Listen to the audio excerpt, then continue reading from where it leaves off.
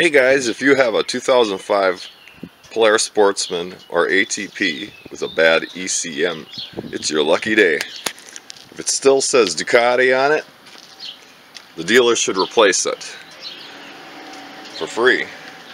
If you don't, you're shit out of luck, unless you watch the rest of this video. I'm going to show you how to eliminate the problem completely, forever.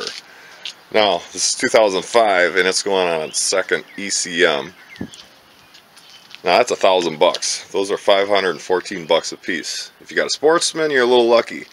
Those are about $124. So keep watching this video, and I'm going to show you how I plan to eliminate the problem completely by getting rid of that computer. So stay tuned. So let me show you what my issue is.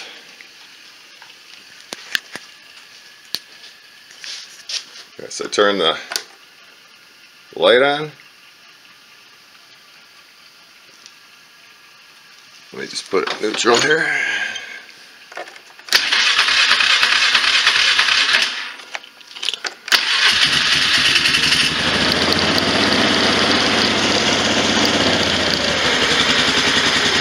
Okay, engine hot light stays on. The key is in my hand. The fan is still running.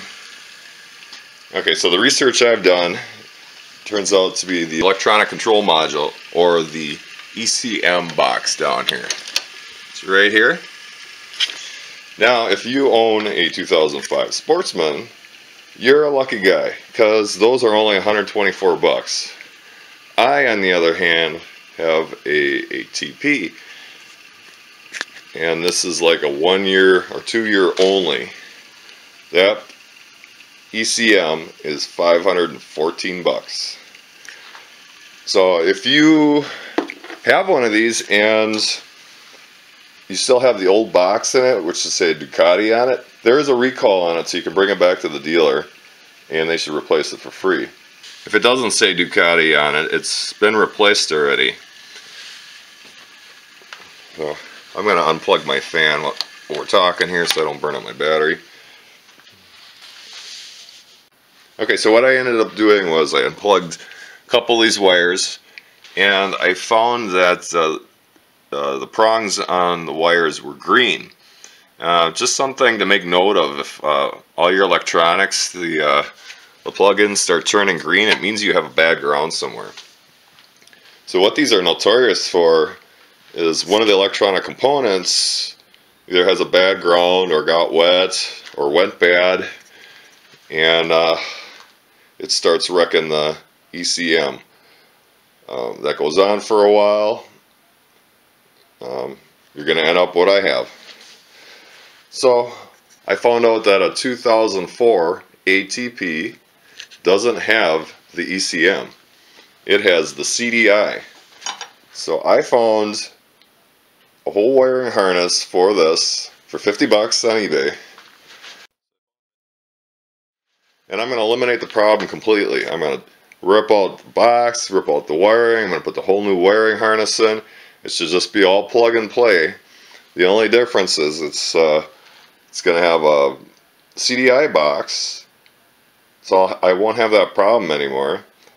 Because think about it, this thing's been replaced twice already in 15 years. That's expensive. That's like $1,000. So let's eliminate the problem, but keep in mind, the stator might be a little different, so I'm probably going to swap out that stator too. You want to make sure all electronics go for that machine, or at least cross-reference the number. Stay tuned and I'll show you how this turns out once I put the new wiring harness on. Alright, so we're going to rip that ECM out. Why? We don't need it. It's junk. Take the wiring harness out. You can replace it, it's just going to go bad again unless you actually fix the real problem. The problem on this one was the ground went bad and it fried some of the electronic components and it made the ECM go bad. So I'm going to prevent that from never happening again with a CDI and a rectifier.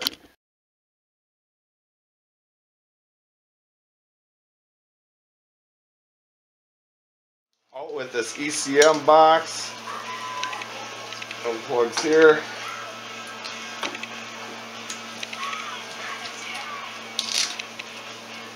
Plugs here.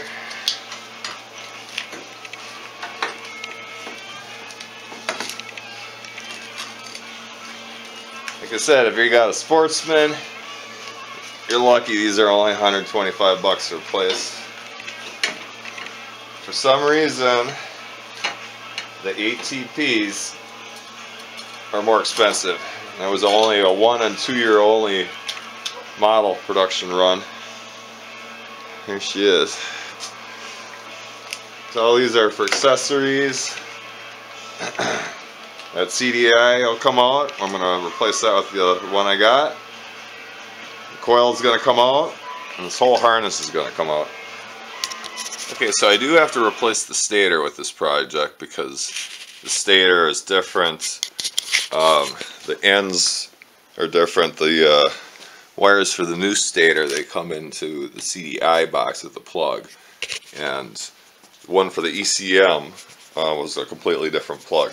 So I'll replace the stator and also the flywheel. The flywheel should go with the stator. So I'm doing this project all under 150 bucks, and this should cure my problem forever. I won't have to worry about my ECM failing. Okay, so I put my used stator in, and I'm going to put the matching flywheel I got with it. This one's different than the one that was in there, so I'm going to put this in, and we should be good to go. Okay guys, so here it is. I got my wires coming up. Got my CDI box for the 04. Got my rectifier for the 04. And the rear diff rectifier for the 04.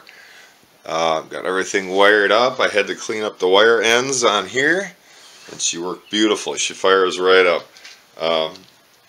So I am going to put the plastics back on and show you how this bad boy starts. No more issues with the fan. No more issues with the dash lights. Everything works perfect. So the only one thing I had to do was the wiring harness on the 04 and the 05 is different. So I actually had to hot wire the plug going to the fan, which doesn't bother me any because then I don't have to worry about any kind of temperature sensor failing and the engine overheating, because the 05 radiator does not have a temperature sensor on it. So I had to bypass it, which, like I said, it doesn't bother me, but I guess if that was an issue with you, you could just replace the radiator and one with an 04 that does have the temp sensor on it. So I'm going to button this up, and I'm going to show you how she fires up. Okay guys, I'm back with one more tip. So I've got my 2004 wiring harness all hooked up. I've got CDI box, rectifier, coil. I've got one problem. I've got some green wires. They got kind of corroded. There's not a good shot here, but let me show you on the old one. If you can see that, pretty green.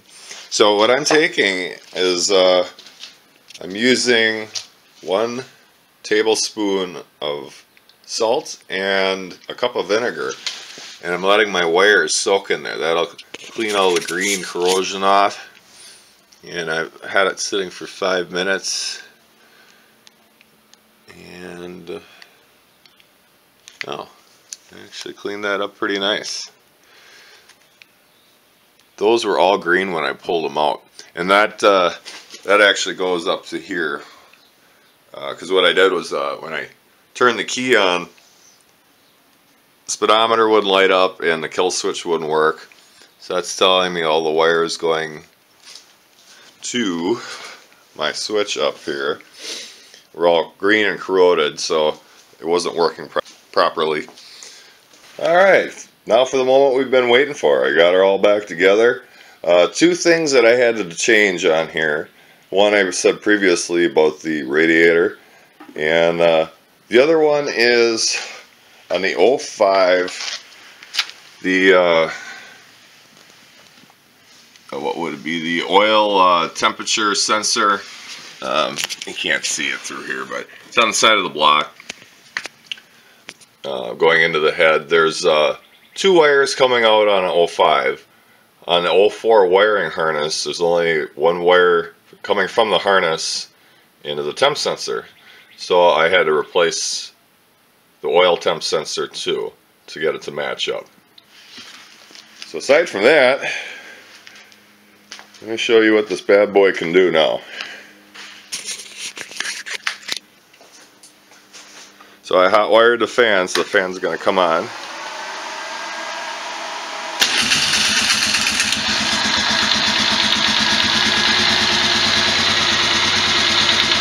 No more hot light.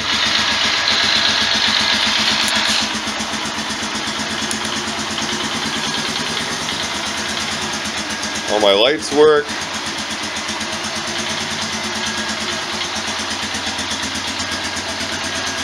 Now I don't have to worry about that ECM failing anymore.